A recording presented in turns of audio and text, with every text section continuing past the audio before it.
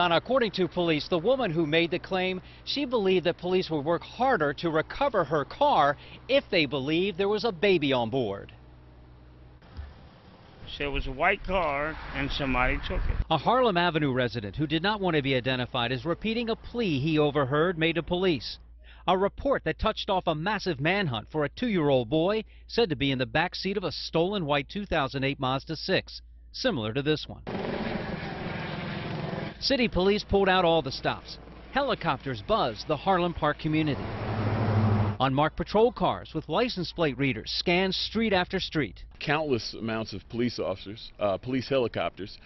Neighboring jurisdictions were asked for assistance, like aerial support if need be. Of course, you're going to start calling in resources of K9 dogs if you need them. We were partnering already with MSP to work on getting an Amber Alert out. According to police, the toddler's mom says she left her car running around 10:20 a.m. on Harlem Avenue, left briefly, and when she returned, a man jumped into her car and drove off. And that's not what happened in this scenario. The vehicle is stolen, and there's still a lookout per se for that vehicle that is stolen, but there's no child in that vehicle. Hours later, police determined the child's mom made up the story. They found out she believed they would look harder for her stolen vehicle with a baby on board. Harlem Avenue residents, worried sick about hearing about a missing baby, are now outraged to learn it was a hoax. We as citizens always complain about the police are never around when we need them.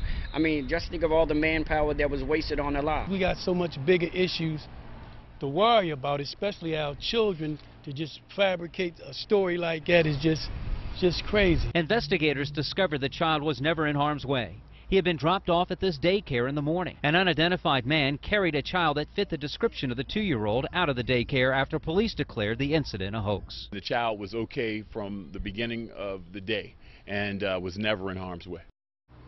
Police say they're reaching out to social services in connection with this case. The woman, who has still not been identified, is in police custody. She faces charges of making a false statement. The maximum penalty is 6 months in jail and/or a $500 fine.